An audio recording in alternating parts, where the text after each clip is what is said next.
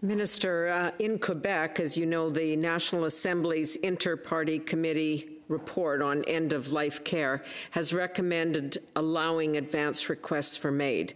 So 2 questions. 1, do you agree with that recommendation? And number 2, I will ask again, will you commit to reconvening the Joint Committee this month so that we can study Quebec's report in a timely way? Thank you. Minister Duclos. Thank you.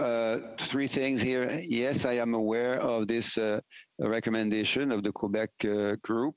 Second, we are obviously going to take that into account as we proceed with the necessary and useful revision of the work that needs to be done. And third, I will always be, with my team, pleased to support the important interchamber parliamentary work that needs to be done in that context. I obviously won't decide of the agenda that parliamentary committees will want to follow, but I'll be there to support whatever the agenda is going to be decided upon by the appropriate people.